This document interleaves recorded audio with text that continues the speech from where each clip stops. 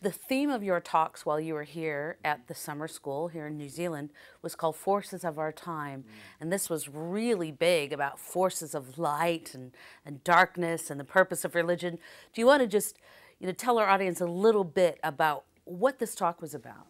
The talk was based on the Baha'i understanding that when a new messenger of God comes, great spiritual forces are released into the world. And these forces permeate every atom of existence. It says, in essence, when the messenger of God comes, he comes for the transformation of humanity. And that comes one heart at a time. So Baha'u'llah has released great spiritual energies, and we connect with these energies when we read his writings.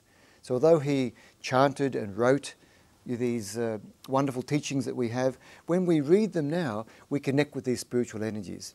And so what we see is a world in transition. Baha'u'llah has called for the unification of mankind. And yet we see in the world a number of circumstances where people are very comfortable with the way things were, and yet these are barriers to the unification. And as a result of that, we see a lot of corruption in the world. We see a lot of dark forces in terms of prejudice, racialism. We see communities unable to work together. We see economic problems. We see all these problems we see as mankind dying to be led to unity.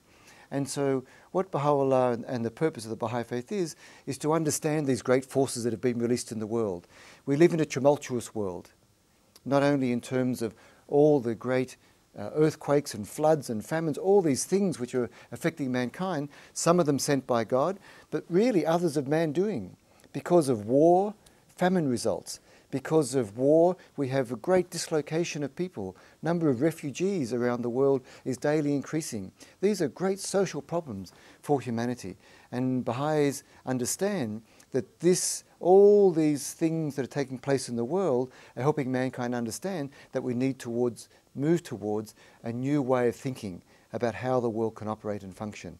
And so we see these dark forces in the world in being response to all those things that are preventing mankind from becoming more united, realizing that we are one people. We're all children of God, and that the forces of light are really the forces of religion that help people understand, change their heart, transform the individual heart so that they can have greater compassion, they can become an agent of change in the world by being of service to humanity. And as we mentioned before, these activities for children, youth, and adults are the first stage of bringing about a new community and a new civilization, because these are things that brings people together, that enables them to have hope and a purpose in life. Now, you talk about dark forces, but actually the Baha'i view on light and darkness and good and evil is quite unique and quite different than what some people may understand. Yes. Baha'is don't believe in a force of evil that exists on its own. We see darkness as only being the absence of light. And so darkness can be overcome by light. We see evil and the devil as being used symbolically. They're symbolic for man's lower nature, the nature that makes man self-interested, that makes man want to be greedy. All these attributes that we see in the animal kingdom, which are necessary for its survival, these are the lower nature of man. Man also has a spiritual nature, and this is his true reality.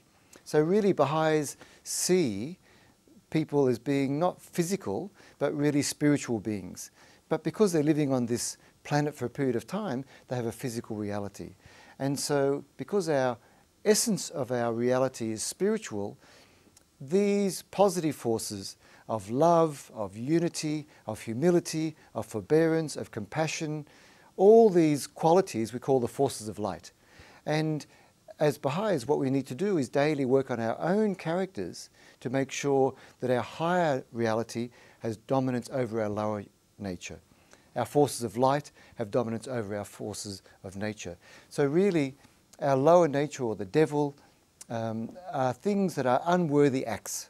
They're acts that are unworthy of mankind because they're self-centered acts.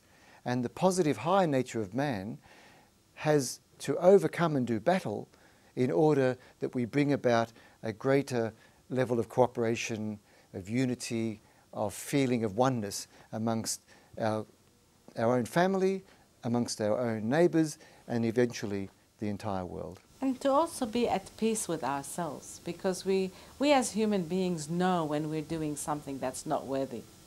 We might try to overlook, to distract ourselves with other things, but inner peace and tranquility of the individual comes from when he behaves in a noble way.